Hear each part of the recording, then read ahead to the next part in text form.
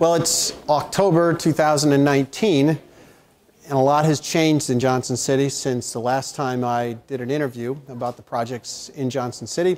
I think it was 3 years ago.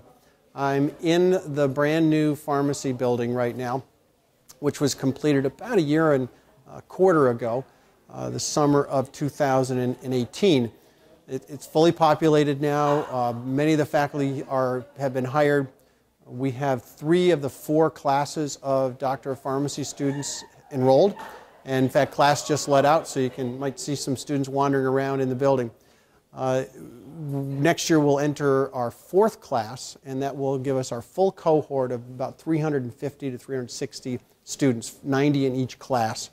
And that about a year and a half from now, we'll graduate our first class of pharmacists that will go out and get great jobs and hope to change the world. The focus of the pharmacy school has been at a high-end pharmacist. Many will go into retail, but many others will go into research, into industrial positions. They'll also be taking jobs in hospitals, nursing homes. So I really think that this is a great program that we started here, and it's exciting. Building off of that, though, this was the anchor. Building off of that now is exciting because maybe right behind you might be able to see the construction progress on our School of Nursing building. The Decker School of Nursing, which has been a great school for many years, is expanding. We are now calling it the College of Nursing and Health Sciences. It will still have the Decker name, the Decker College of Nursing and Health Sciences. It'll expand into this 130,000 square foot building behind me. 90,000 square feet of that are going to be renovated square footage from an old Endicott Johnson shoebox factory. And that will be occupied by all of our nursing faculty and staff. We'll have all of our undergraduate nursing students in their 3rd and 4th year there. But we're also going to be adding an occupational therapy program and a physical therapy program that will be in that building on the 5th and 6th floors. Another exciting development in that building is it will allow us to more closely partner with Upstate Medical University and their clinical campus in Binghamton. And so we're going to be sharing one of the floors in that building with the faculty and staff and students of the Upstate Medical University who are here doing their 3rd and 4th year rotations at the UHS hospital.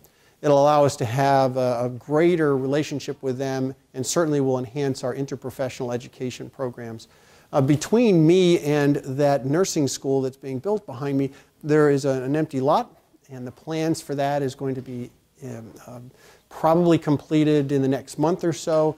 Send it out for bid. We're hoping that that project will be completed in December of 2021. It will be a research and development building specifically designed for our faculty in the School of Pharmacy and Pharmaceutical Sciences, but it will also include an entire floor that will be available for industrial partners who would want to come here and help co-develop active ingredients, pharmaceuticals that will be able to be tested and made commercially available, hopefully, within the next few years. And then the projects continue down Corliss Avenue. We're expanding a parking lot down there. We purchased another building where we're going to be locating an elder care clinic.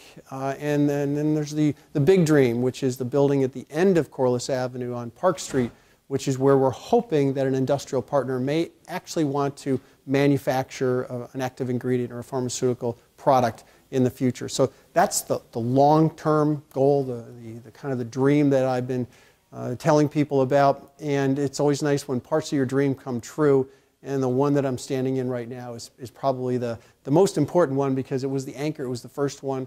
Very expensive building, state-of-the-art. And if you can build off of that quality and add that feature to all the buildings that we're going to be constructing, I think it'll become a great project, but also become a great place to live in the future. Johnson City on the rebound, I think, is going to be a great place to live for our students, our faculty and staff, and all the community members that are in the southern tier.